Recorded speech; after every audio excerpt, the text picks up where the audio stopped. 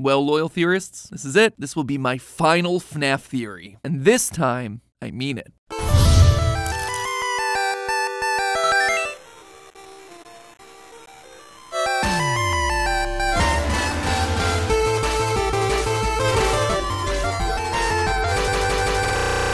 The end is nearly at hand. The pieces are in place for you. You missed it last week. Look for the green. And remember everything I taught you. Remember, dates are important. Remember the...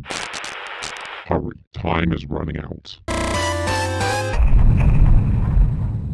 Hello, Internet! Welcome to Game Theory, the show that, by my count, has had no less than 10 final FNAF theories. At this point, it's practically become its own meme, but this time, it's no joke. After 66 theories, 3 live talkbacks, and 1 bangin' remix... Exotic blues. Make that 2 bangin' remixes? Today, I end my coverage of Five Nights at Freddy's. After this, there's only 1 final game theory, and then the curtain closes on my time as host, and Tom will have to step into the spotlight. Hope you're ready for the challenge there, Tom. Tom? Toy Bunny, Easter Bunny, Chocolate Bunny, Melted Chocolate Bunny, Withered Bunny, Blackheart Bunny, Rockstar Bunny, Glamrock Bunny, Sunken Toy Bunny, Bonbon, Just Bon, System Error Bunny, Nightmare Bunny. Well done, but how many toes does he have? 2? No, 3. 5?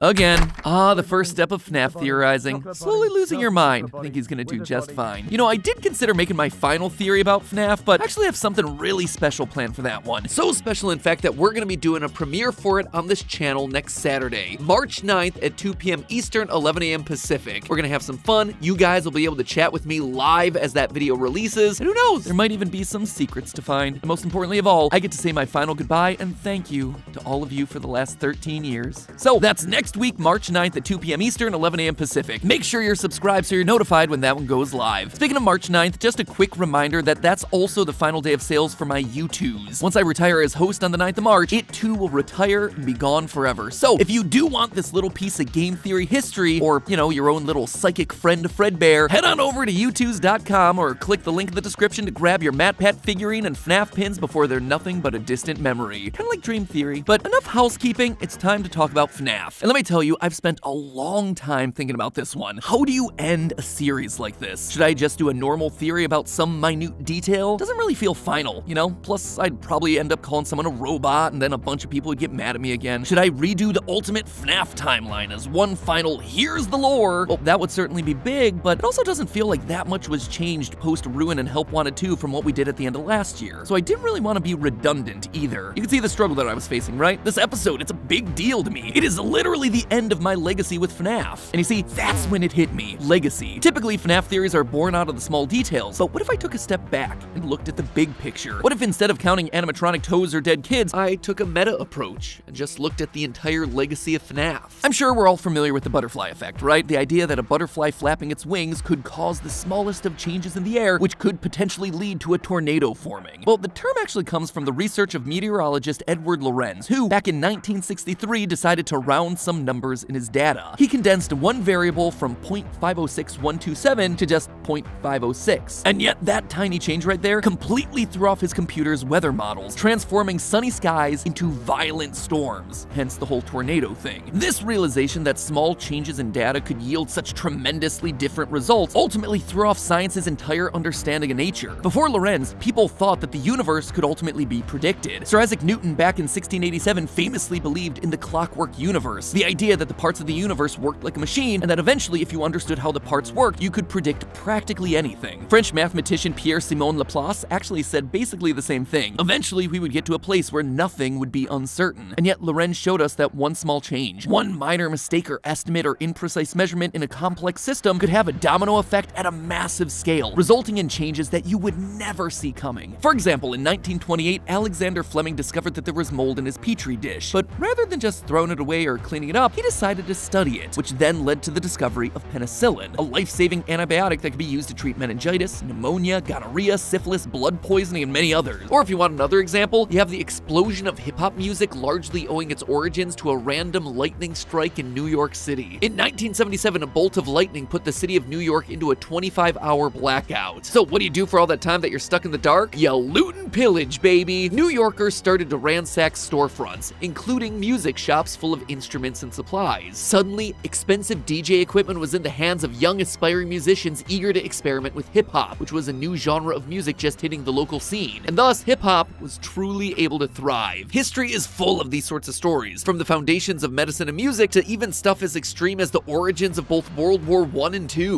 Why do I bring all this serious stuff up in relation to Spooky Bear Game? Because FNAF is one of those rounded variables. One decision by Scott Cawthon reshaped gaming, and YouTube, and the entire entertainment world as we know it. And that's not an exaggeration for effect. One man's decision to not give up, to try again in the face of rejection and adversity, literally shifted billions of dollars of the economy and affected hundreds of millions of lives in ways that are incalculable. And that is what I wanted to call attention to in my final FNAF theory. FNAF shows us that by not giving up, one person can have a profound effect on the course of history itself.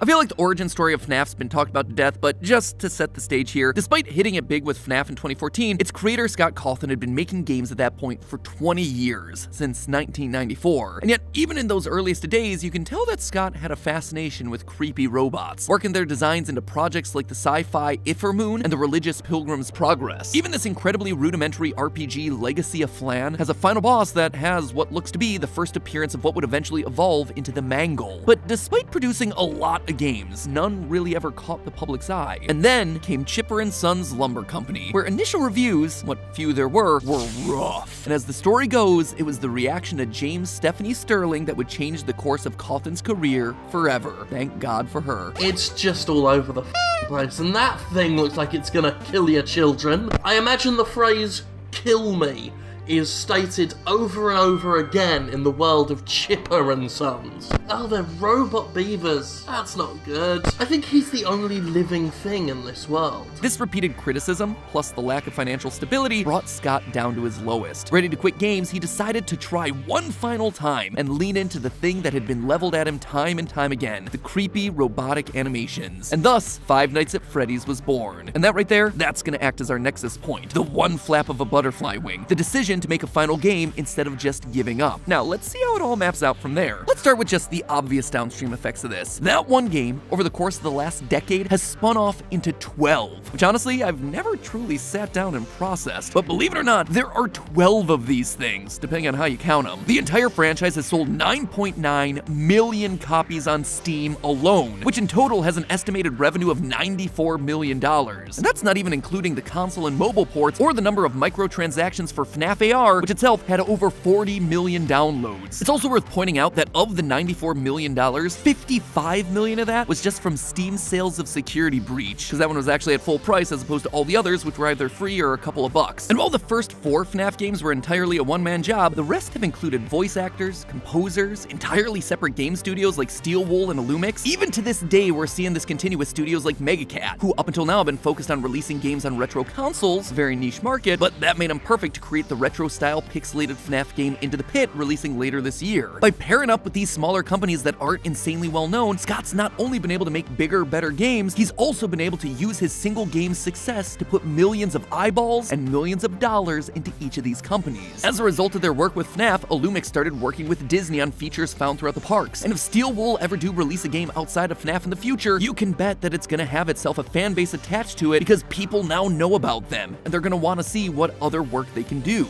So that's on the game side, or at least it's on the official game side, but stopping there would be overlooking the much bigger impact FNAF has had on the games that haven't even been released yet. This one series inspired a whole new generation of game designers unlike any game that's ever really come before, all of them cutting their teeth on a genre that exploded in the mid-2010s, the FNAF fan game. Five Nights at Treasure Island, Five Nights at Wario's, Pop Goes, The Joy of Creation, Those Nights at Rachel's, Afton Build, The Glitched Attraction, Bloody Nights Juniors, Day Shift at Freddy's. Thanks!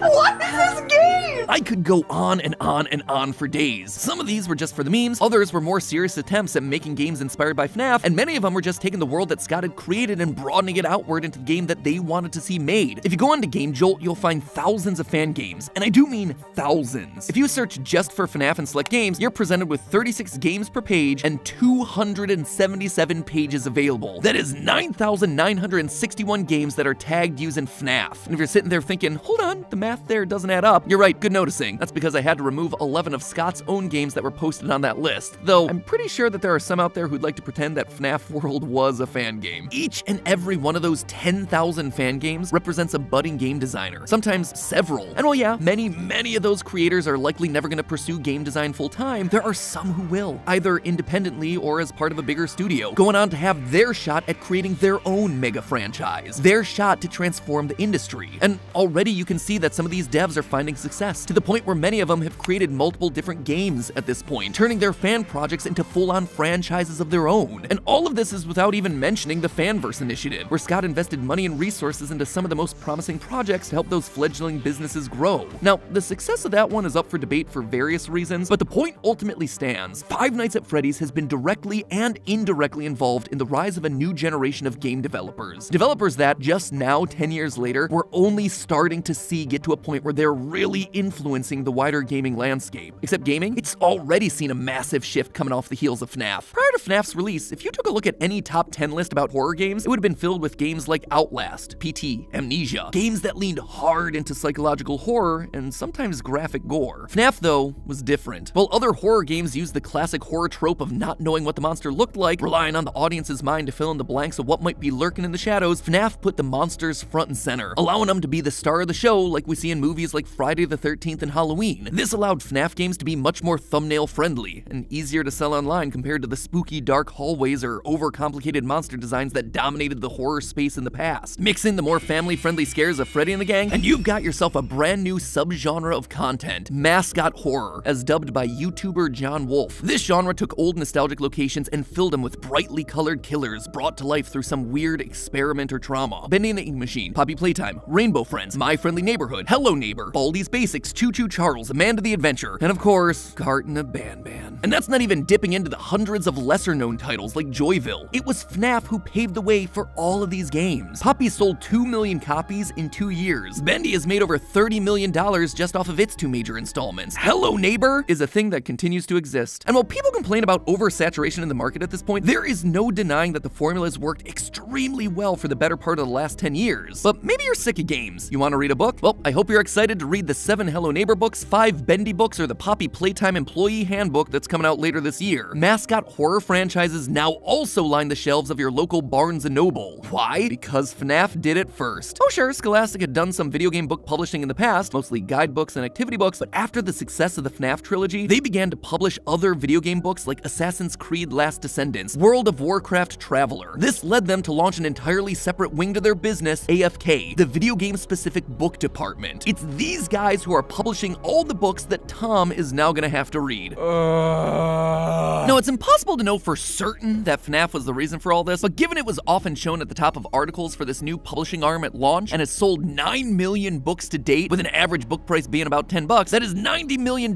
infused into the historically struggling print publishing business. It's no wonder the first 6 rows of their website are dedicated to FNAF. But without AFK, it's easy to imagine a world where these other mascot horror games didn't get that chance, and all those writers who've now been able to make a living off of these franchises wouldn't be recognized like they are. I mean, take for instance Andrea Wagner, who wrote the vast majority of Fazbear Frights and Tales from the Pizzaplex stories. She's now getting DM'd by fans asking for lore clarifications, something I'm sure she never anticipated while working on her past writing projects, like her dog how-to book, Dog Parenting, or Alternate Beauty, the story of a big girl with big dreams. Her words, not mine. The same thing is now happening with another struggling industry, movies. After spending 8 years in production hell, losing directors, struggling with studios, and trying to nail down a script, Blumhouse eventually took the chance on FNAF, making the movie on a $20 million budget and earning back nearly $300 million. If you don't think Hollywood has taken strong notice of that when they are struggling to get butts in seats, you are wrong. You think it's a coincidence that 2 months after FNAF's release, Bendy announced his big screen debut? And while a Poppy Playtime movie was already in the works with Studio 71, I can almost guarantee conversations with studios around it have shifted in the aftermath of FNAF. And who knows what other mascot horror games might end up with movies down the line. And not only is it getting indie game movies greenlit, it's also reshaping film studio priorities. As they continue to fumble around in the dark, struggling to find ways to compete with online content, I've literally had conversations with people in the film space about how they're trying to tap into that FNAF audience, that online community. The success of this one film will be shaping the types of movies that get made and how they look moving forward. I guarantee it. But while movie releases mean big bucks for big studios, the economic ramifications go way beyond just extra cash in the pocket of Jason Blum. The FNAF movie was shot in New Orleans, Orleans, which, since Hurricane Katrina, has been an economically depressed part of the country. Now, I didn't know this at the time, but from speaking to local actors and business owners while I was down there filming last year, I learned that New Orleans actually has a long history in film production. When the state government of Louisiana first introduced tax breaks for film productions back in 2002, over 1,000 projects happened down there in the span of 7 years. Those productions created jobs, hired locals, and brought millions of dollars back into the city. However, pre-COVID, those incentives were rolled back, and productions have now started to move to other places like Georgia. That's why so many of the local actors and business owners I spoke with while down there were eager to see the FNAF movie in town. By shooting in New Orleans, a huge chunk of that $20 million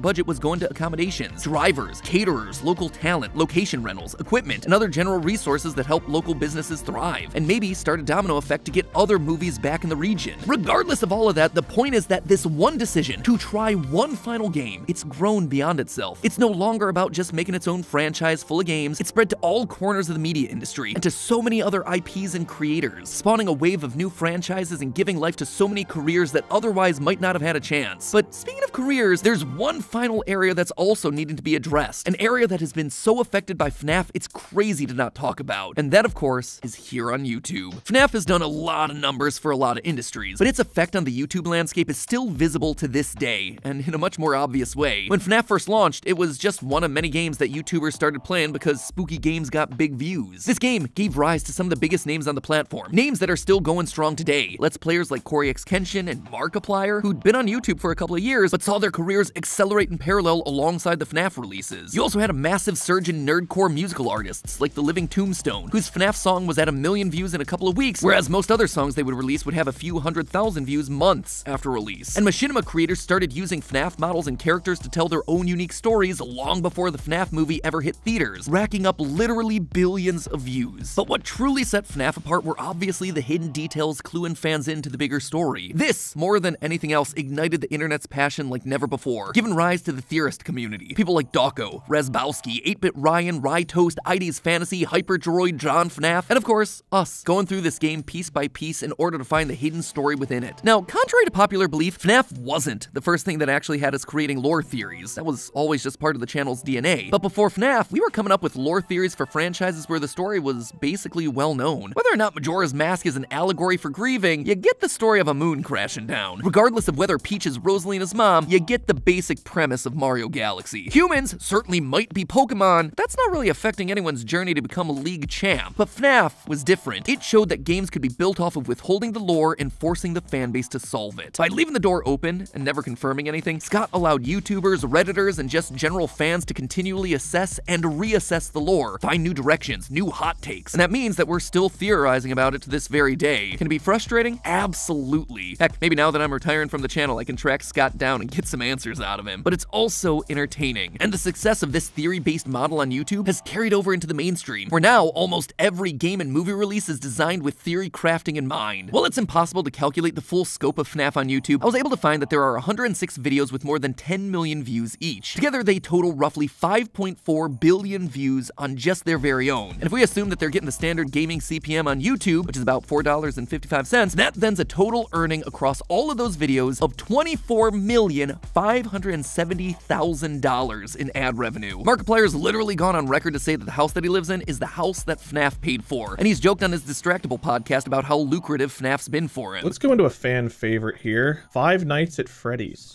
Boo. So there's two ways I could look at this, right? I could look at it from the game purely by itself, or I could look at it at the dividends it is paid out for me specifically. And that's put him in a position to pursue bigger and loftier projects like the With Markiplier series, and now his movie Iron Lung. One half of The Living Tombstone, Sam Haft, is now writing songs for internet sensations like Has Been Hotel. YouTubers like FNAF and Rytoast, they've been able to go full-time with YouTube, all thanks to FNAF. And heck, look at us. Because of FNAF, we've thrived. We've been able to grow our team, give jobs to dozens of people, and perhaps best of all, we've carved out our own platform that allows us to turn the spotlight onto a next generation of creatives, to make us tastemakers in the space that are able to pay it forward, to make you aware of projects that you should be playing and watching, from Cooking Companions, to The Man in the Suit, to Shipwrecked 64, Welcome Home, Mandela Catalog, Walton Files. The list goes on and on and on. In short, FNAF created an ecosystem where new IPs can thrive, a virtuous cycle that benefited itself, to be sure, but also had a halo effect on dozens of other franchises looking to get attention. And all of this is without even mentioning other trickle-down effects. Our large platform allowed us to run charity events like St. Jude, paying that blessing forward to help doctors and hospitals working on treatments for childhood cancer, where of course, Scott himself was a sizable and direct contributor year after year. There are also dozens of other charity events coming from creators like Dawko, Markiplier, Jacksepticeye, Rye Toast, John FNAF. Not only have these events been able to raise tens of millions of dollars for various organizations looking to do good work in the world, hopefully those events in turn inspired others, you out in the audience or other creators, to adopt a spirit of generosity and giving in their own lives. And again, it all comes down to this one decision. One guy who in the face of adversity and criticism chose not to give up. That is the millions of people and billions of dollars affected by that one Spoopy Bear game. Thank you, Scott. Thank you for all of that. And while all of this is cool and impressive and inspirational, it's also overwhelming, right? You look at the impact that one decision like this can have and you feel like you can never live up. I know that's how I feel sometimes. But remember, it's all about small decisions making a domino effect. Just being kind to someone else, saying something nice, holding a door, listening to someone's problems, making them laugh. All of those are seemingly small things that can make a massive difference in the way someone's day's going. And that to me has always been the power of these channels. They're a place to learn a little something, a place to brighten your day in some small way, which then you can pay forward to other people in your life. And that positivity, it spreads. It spreads and creates real massive change. That to me, honestly, is the hardest thing about leaving these channels, losing that chance to be a force of just a little bit of good in your life. But you know what? I'm not done yet. I'll see you one last time next week, March 9th at 2 p.m. Eastern, 11 a.m. Pacific, as I celebrate with you one final time as a theorist community. Until then, as always, remember, it's all just a theory. A game theory. Thanks for watching.